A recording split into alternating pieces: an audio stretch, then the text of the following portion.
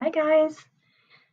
It's so funny because reading the book, all that I really wanted was for the Negro League players to be able to play in the Major League, and I knew that was coming because we know that all of the all of America is integrated now, and they all play together, and so I knew this was coming.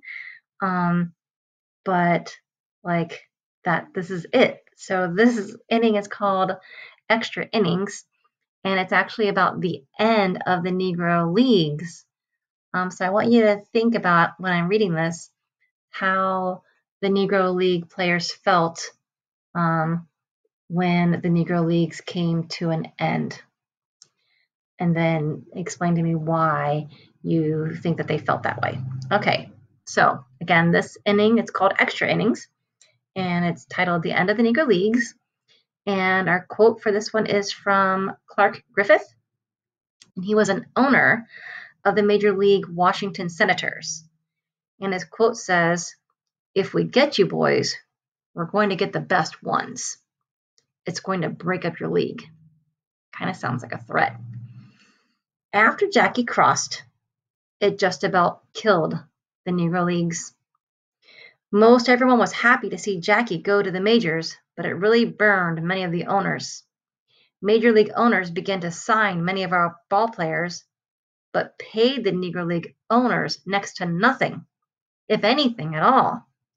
J. L. Wilkinson, the owner of the Monarchs, didn't get a single dime for Jackie Robinson or for any of the other players he lost. The fans deserted the Negro Leagues when the Negroes went up to the majors. They'd travel hundreds of miles to see black players play on white teams, but they wouldn't even travel across town to see us. In 1946, the Homestead Grays drew about 30,000 people to a Sunday game.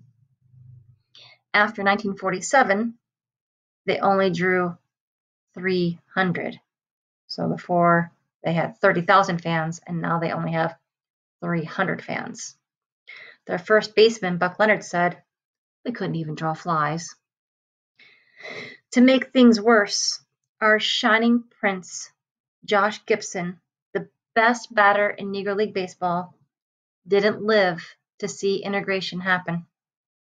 Heartbroken over never making to the majors, Josh passed away shortly after Jackie's debut with the Dodgers. The Negro National League folded in 1948, and the teams that were still around went over to the Negro American League. So there were the two leagues, the Negro National League and the Negro American League.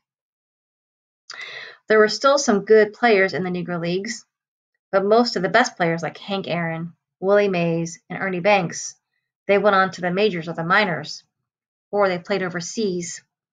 They tried to keep the leagues going, but the best days of the Negro Leagues have long passed. The league struggled up until its last day in 1960. In all, 58 out of more than 200 Negro League players ended up in the majors, so a little more than a fourth, a little more than 25%. People ask all the time if we're bitter because we weren't given the chance to play baseball in the major leagues for all those years. Some of us are, but most of us aren't. Most Negroes back then had to work in factories,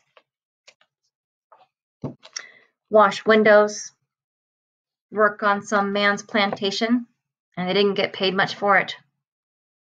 We were fortunate men. We got to play baseball for a living, something we would have done even if we hadn't got paid for it.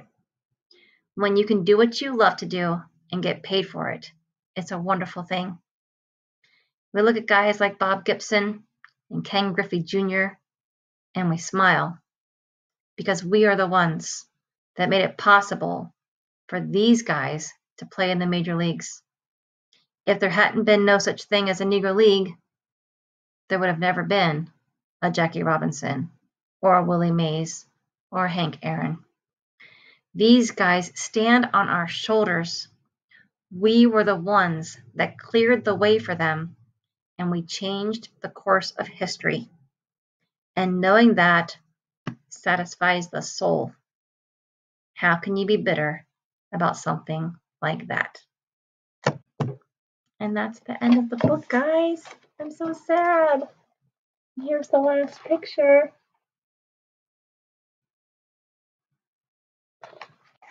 So, put yourself in their place.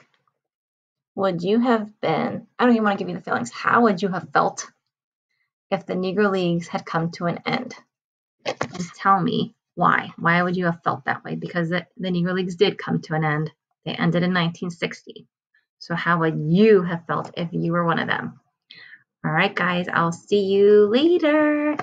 Have a good day. Bye.